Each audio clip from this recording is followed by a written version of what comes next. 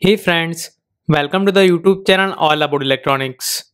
So in this question, we have been given this Boolean function and we have been asked to find in a simplified form how this function can be represented. So let us see that. So here, this is the function f which is given to us in the question. And as you can see over here, this function is given to us in the POS form, that is the product of sum form. So here, we can simplify this function by using the k-map. And for that, first of all, let us find the f bar. So here, we can find this f bar by using the De Morgan's law. That means here, if we take the bar of this entire function, then we will get this f bar. So this f bar will be equal to u dot v dot w dot x plus u dot v dot w dot x bar plus u dot v bar dot w dot x plus u dot v bar dot w dot x bar. And as you can see, this f bar is now in the SOP form. So now let us represent all the minterms corresponding to this f bar in this k-map. So here, this first term corresponds to M15 because here both u and v as well as w and x are 1. So here we will represent this term by the 0. Well, why 0? Because in this expression of f, if we put the value of this u, v, w and x as 1, then the value of this function f will be equal to 0.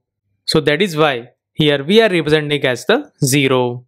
So likewise, this second term corresponds to M14 because here the value of u and v is equal to 1 while the w and x corresponds to 1, 0.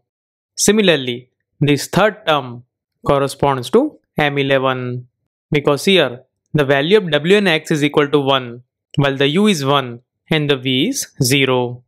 Similarly, if we see the fourth term, then that corresponds to M10. Because here, once again, the value of u and v is equal to 1, 0. And similarly, the value of the w and x is also equal to 1, 0. That means in this k-map, these four terms can be represented like this. So now, we can simplify this Boolean expression by making the group of all these minterms. So here if you observe, then here we can make the group of these four minterms. And if you see over here, then this group corresponds to u dot w because in this group the value of u is not changing and similarly the value of w is also not changing and therefore this group corresponds to u dot w. So basically in this way we got the Boolean expression for the f bar and that is equal to u dot w. But actually we need the expression for the f.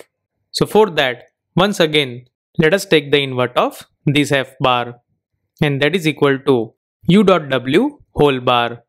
And as you know, that corresponds to u bar plus w bar. That means this function f can be simplified as this u bar plus w bar. That means here, the simplified Boolean expression of the function f is equal to u bar plus w bar. And here, as you can see from the given options, this a corresponds to u bar plus w bar. Because in this option a, these two NOT gates inverts the input u and w and through the OR gate, we will get this u bar plus w bar. And therefore, we can say that for the given question, this a is the correct answer.